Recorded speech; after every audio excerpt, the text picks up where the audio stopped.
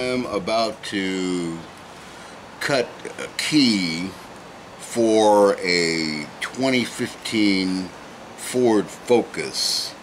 The difference here and why this is important is because it's not the standard 10 cut Ford Focus key with your 2011 series, you know, the 10,001 to 11,500 code series. No, it's the one that uses the 7 cut system, or the 7 cut key, the short keyway, the Rotunda 164-R8022 keyway. That's what this key will, this lock will use. This particular key right here. So there's only 7 cuts here instead of 10, which you would find on the longer key blades. So I'm going to cut a key for this lock based on what's in the lock, instead of being able to utilize the 10,001 to 11,500 code series for 2011 Ford Focuses and beyond. So hang in there with me and we're going to do this. This lock cylinder is held together by 3 different retainers, and those retainers, of course, you have this one, which is very visible right here, and then you have another one which is down in here that just is peened in. It has to come out, and then on the other side there is another one right in here. Okay, and that one there just kind of drives through the other side, and then once that happens, this lock slides out of the back. So now that we've gotten these 3 retainers here off of the lock, we can start to disassemble this lock here, and the next thing you know, we'll have a plug with tumblers just waiting on us to cut a key. These are the 3 retainers that we were talking about right here. This one in the back, this top and bottom, no problem.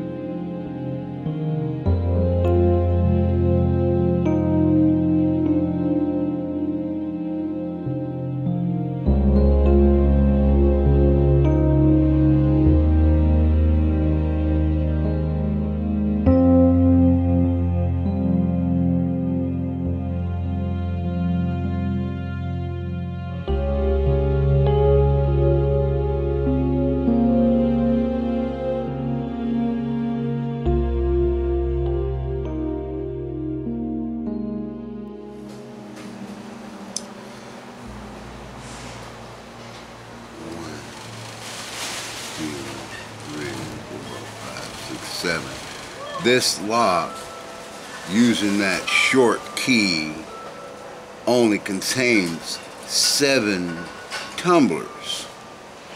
8, 9, and 10 are left empty. So it's not like the cylinder's any shorter, or the plug's any shorter, I should say. The reason why you have a different code is because the tumblers, the number of tumblers in the lock differ. The depths are the same. The spacing is the same. The difference is the number of tumblers. There's no different part number as far as the plug or the lock is concerned. It's all the same. The difference, so I've established a little chart here that I can use, and I've numbered it, you know, with the chambers 1 through 10, 10 being at the tip and 1 being at the bowl. So you can see that you can see that the length of the key that we're going to use to cut is longer than the key that's designed to fit in the that little keyless go module that controls the push starting of this vehicle. This is one of those Focus cars that you don't use the key to turn the lock. You just get in and you press the start button, you know, with your foot on the brake, and the vehicle starts. So we're going to cut. The reason why you saw me X out numbers 1, 2, and 3 is because we're gonna take up the space by not cutting all the way back. We're gonna start right from where the key would actually, the short key would actually start in the lock, which is, we're starting at space 10, and as you can see there, I've already identified what the bitting is. We're gonna cut those 7 cuts, stick it in this lock, and see what happens. So again, we have this 2015 Ford Focus that's using the 7-pin key versus the 10-pin or 10-cut HU101 keyway. And the situation is though there are thousands of these cars that have flooded the United States or North America, there are very few jobs that can be done by locksmiths because the key codes are yet not available as far as the biddings are concerned. They're made for a different country or different arena. So again, here's all the lock parts here, as you can see. I determined what my bidding was right here from the tip to the bowl, and what I did was I cut the key based on the fact that it's short.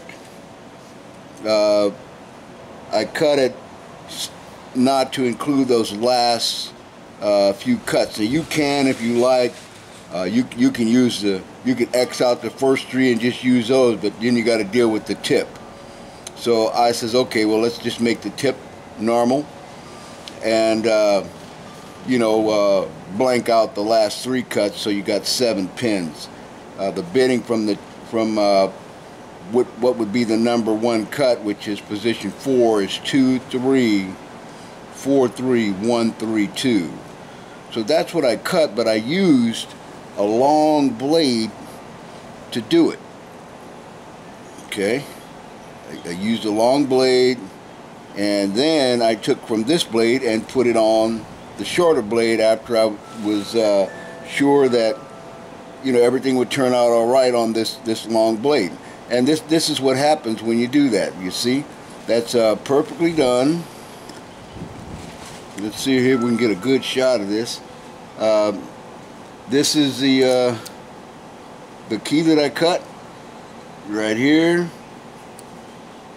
Both sides, and when she goes in the lock, she goes in all the way, and everything is eccentric. And that's how you as a locksmith can do this car without having all of them numbers and stuff that people want to act like you got to pay $90 to get, or $250 to get somebody to tell you that it's okay for somebody else to charge you. But then when you really need something, you don't have it, and you just got to sucker down and say, go to the dealer. And they can't get it, they can't cut it, they got to order it. This is why we're here. We're here to do things like this.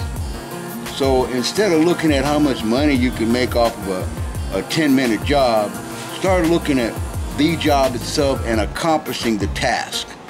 If the task is make a key for this thing here, then if that's the kind of work that you do that work. Just don't do stuff just because somebody says, oh, you're a locksmith, you're supposed to be able to do this.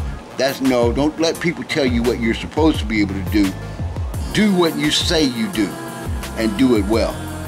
Anyway, we're gonna put this back together, but putting it back together is the same as taking it apart. You just reverse your process, and that's it.